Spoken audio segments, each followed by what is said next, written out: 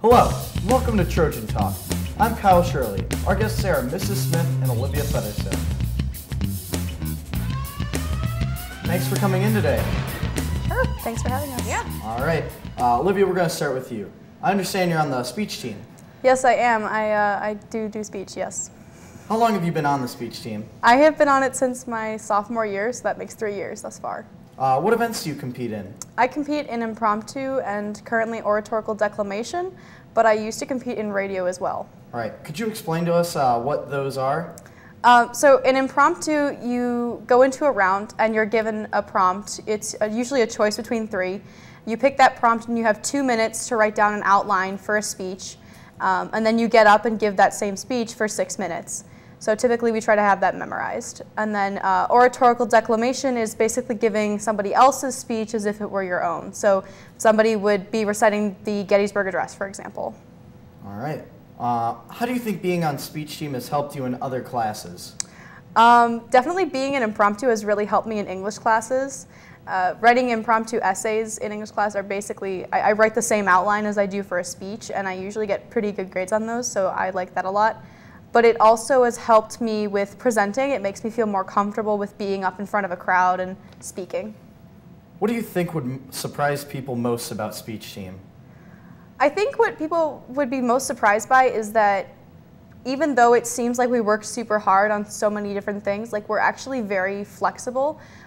So even if you do like a bajillion other things, we're usually pretty good at working around your schedule. And it's actually really fun. You only have to come for like 2 hours a week for whatever event you do. All right, thank you. Mrs. Smith, you are one of the chief editors for the yearbook, correct?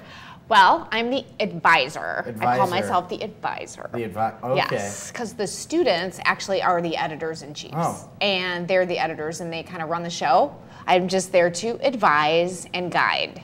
So the students are the ones who kind of create the yearbook, right? Yes, the students do everything. They do the layouts, they decide what content goes into the book, they decide on pictures, they do everything. How many students would you say are in yearbook staff? Well, I've had in the past 2 classes full, so 60. This year it was a little bit smaller. I have about 22 kids on staff. Last year it was about 25, so it kind of varies. It's nice. I think my ideal number is anywhere from 25 to 30. Having the 2 sections was a little rough, but more the merrier too, you know? It's also a lot less work when there's more kids, obviously. Yeah. What sort of skills do you teach the students? It's very journalistic in nature. So we talk about writing. A lot of it is feature writing, how to write a good feature piece, storytelling with words and description. We teach the students how to interview in depth, photography, because we want the students out taking pictures. So we do like basic composition of photos, how to make the photos more interesting. We do design because the students are designing each page as we go. So it's actually a big mix of a lot of different things. A lot of computer skills. They actually design online, so they get experience with designing software, which is very nice if you're interested in going into something like that. Yeah, it sounds quite practical. What do you think would surprise someone to learn about yearbook? Well, students can. Students can submit photos on a program called replayit.com. So anybody in the building can send photos in, and then our staff accesses them and puts them in the book. And I don't think students utilize that as much as they could. I mean, it's your chance to make sure that you and your friends are in the book. So send us pictures through replayit.com. All right. How has yearbook changed over the years? That's a good question. Obviously, the technology has become much more advanced. When we first started out, we only had like 4 computers, and a lot of it was done by hand, and we were actually like, the digital photos, like you actually had to do like darkroom and develop photos. Now everything's digital, obviously, and we have the online program. When I first started doing yearbook, we used a program called PageMaker. And then we graduated to InDesign, and then now we do the online program. And every year there's new cool things you can do with color, with touching up photos, with graphics. So that keeps getting more and more exciting. What are senior ads, and how can someone buy one? Senior ads are an opportunity for parents or teachers or even friends to recognize a graduating senior in the book. So they buy space in the book, they send whatever photos they want to be printed, and they can write a message, a goodwill message, and it's just a little space for their senior. In the past, I've had coaches, send in well wishes for their team, thanking the team for a great season.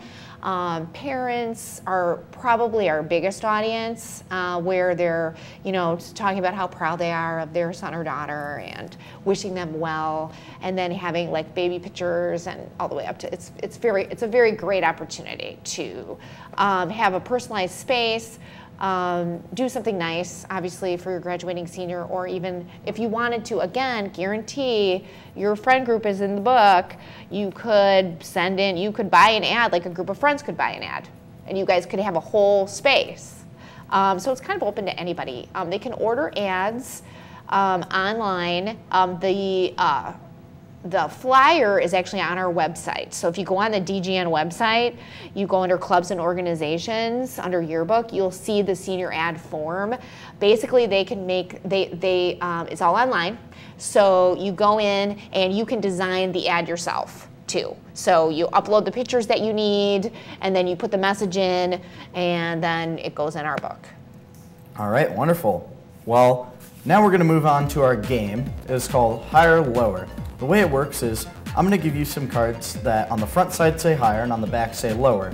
I'm going to give you some statistics. The first two are about speech, then the last two are about yearbook, and you're going to guess either higher or lower than the amount I give you.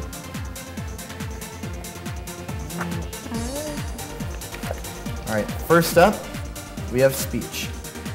What percentage of people suffer from speech anxiety? Is it higher or lower than 75%? I would say probably higher. Wrong. The answer is 74%. Lower. Oh, that was That was really close. I'm calling the question. In 2000, Bill Clinton delivered the longest State of the Union address in U.S. history. Was it higher or lower than 1 hour and 15 minutes?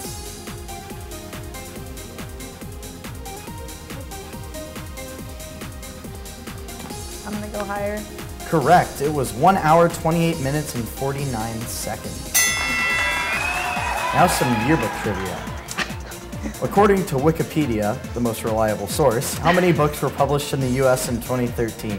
Is it higher or lower than 350,000?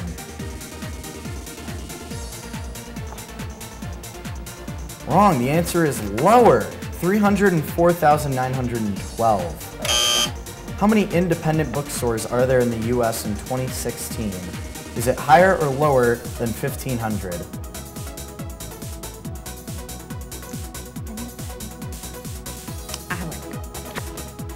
I don't think there is anymore. And our winner is Olivia Featherstone. The answer is 1,660. All right, thank you both for coming in. It's a fun time. Thanks for having us. Thanks for having us, yeah. All right.